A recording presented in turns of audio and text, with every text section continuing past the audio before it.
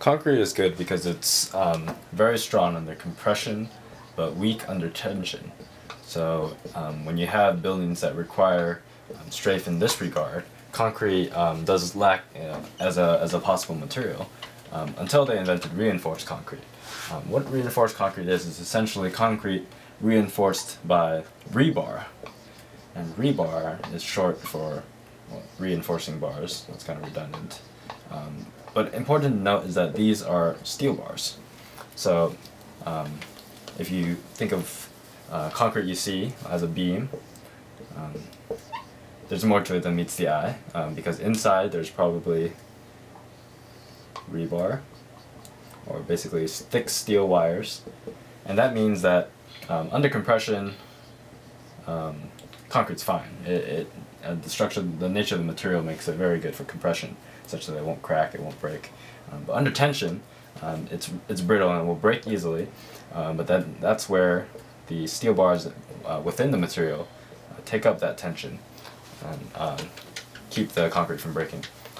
So I just want to share so the nature of this rebar. Usually it's along the concrete, but sometimes you'll see, if you could see, it looks like this. It's not right through the center of the concrete. It's kind of at the bottom half of the concrete for most of it, and then it bends up at the edges in a 45-degree angle. So what does this mean? Well, first let's look at this. It's at the bottom because when the beam deflects under a load, it's experiencing tension on the bottom and compression on the top. And we know that concrete's fine with compression, so there's not going to be any cracking at the top here. It's going to be structurally sound. But the bottom is where there's problems, where you might see cracks here because it's actually elongating the concrete. So that's why you have rebar at the bottom, to take up the force of the tension and to keep it strong. So that's why it's situated closer to the bottom. But what about the bending of 45 degrees? Well, here we got to think of the fact that when there's loads, they're vertical, but this is attached horizontal, so we think of those vertical forces as shear. So if we look at a very small section, let's say right here, and we blow it up, if there's a force right here, then this side of that beam is going to experience force downwards. And because it's attached to, let's say, a connection right here, it's going to counteract that force according to Newton's law, third law, by having an equal and opposite force on this side, because here's where the connection is. Now, we also know that this beam, as we drew before, is deflecting, but right at that section right here, it's deflecting downwards, because the entire beam is going to kind of look like this under the deflection, because it's welded on these sides, so they stay on their axis. So here it's bending downwards, so we get tension up here, and we have compression down here.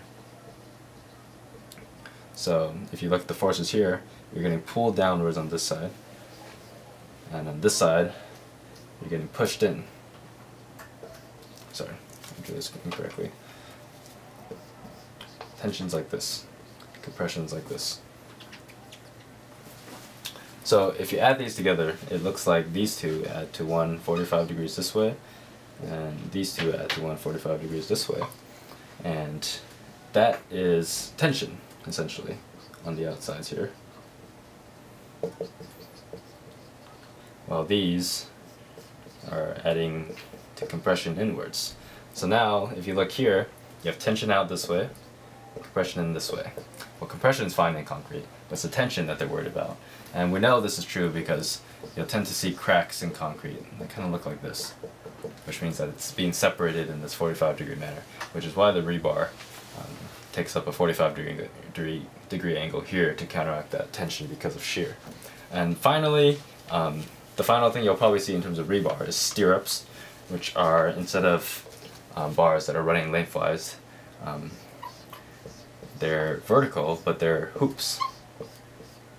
And those hoops are containing the rebars that are running lengthwise, and they're keeping them together.